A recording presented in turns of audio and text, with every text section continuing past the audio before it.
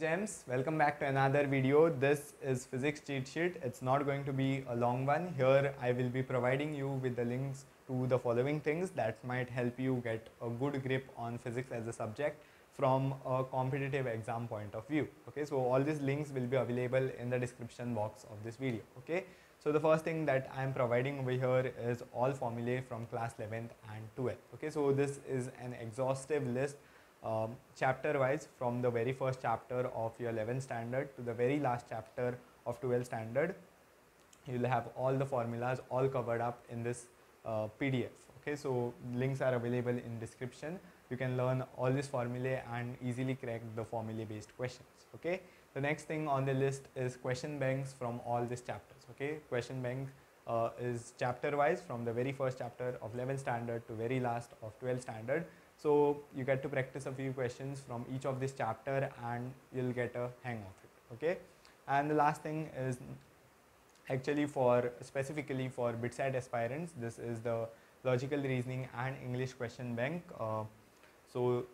Previously we were doing this month wise. We were actually doing one question bank per month. So I have compiled all of those in one PDF and in one folder actually, and the link are available in the description box of this video. LR English is also a significant section of your BITSAT exam. So there are few questions from that sections which I used to provide you as question banks for your homework. So that is also available finally in this cheat sheet video. Okay, so that's about this video. I hope you'll find this helpful. Do let me know if you end up using this.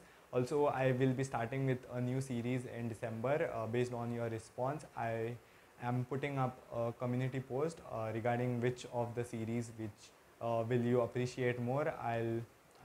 Currently I am thinking of JEE 2024, second is BITSAT 2024, and the rest two are the ongoing series which are one-shot derivations or one-shot concept lectures. Okay, do let me know which one you prefer. Okay, and that is the end of this video. I hope you find this helpful, you use it for your preparation and crack some questions with this. Okay, so that's about this video.